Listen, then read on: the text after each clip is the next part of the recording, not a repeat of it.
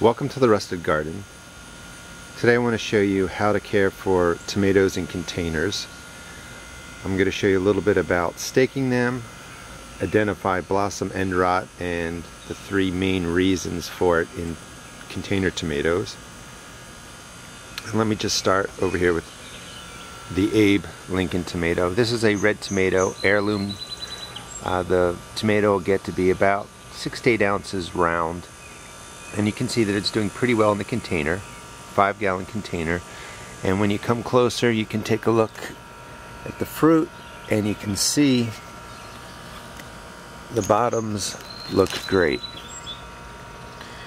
When you come over to the Jersey Devil, which is a Roma type tomato, you can see right on the bottom the browning of where the flower was attached to the tomato, and that's blossom end rot. The tomato over here is Sarah's Galapagos Island. It's a sweet currant type tomato, very small. It'll get very large. There are no tomatoes on that plant yet. And here is a bicolored oxheart, and you can see the tomatoes forming.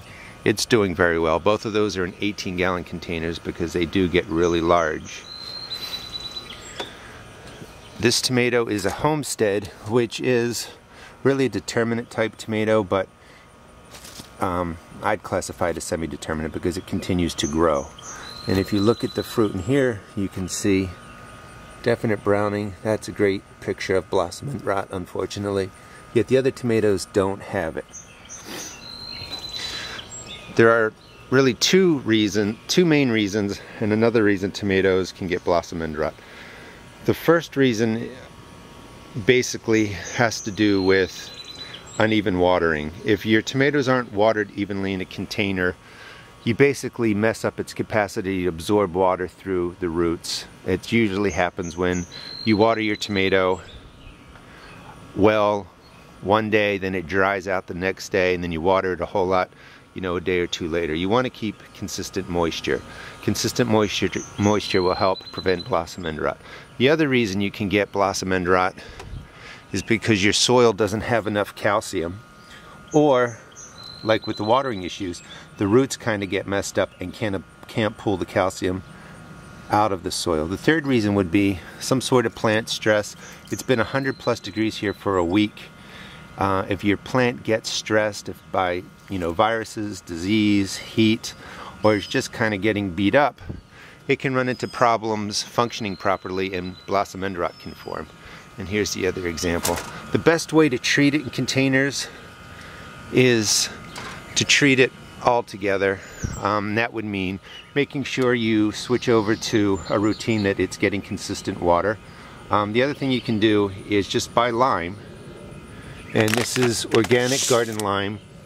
It's a pelleted form, and you can mix about a half a cup into 2 gallons of water, or you could do a tablespoon into a gallon of water, or really, a handful, a loose handful into a gallon of water. You don't have to worry so much about the lime damaging the tomato, but you mix it with water, let it sit in there, mix it up until it's dissolved, and you can see the white markings on my deck because I did this last night when I got back from vacation. Just pour, a half a gallon or so of the water with lime into your containers. That will ensure that you give it calcium. It will also ensure you're watering it. And what you do is you hope that cures your blossom end rot. The next thing you have to do is pick your tomatoes off the vine. There's no point in really keeping them on there.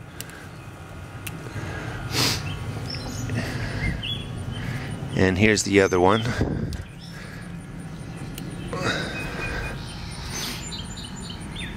And you can see a good example of blossom end rot.